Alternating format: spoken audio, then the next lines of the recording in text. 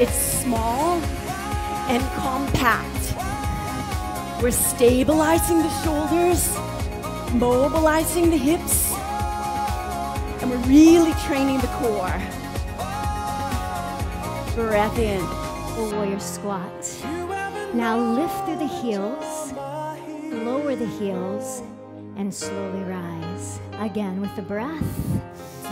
Exhale, lift. Inhale, lower, and rise up. And brush it back. So when you press to the tops of the feet, you'll notice your ankles are off the earth, right? Training the strength and the stability. Not even the kneecaps are on the earth. Becky, you ready to swim? Let's kick those legs.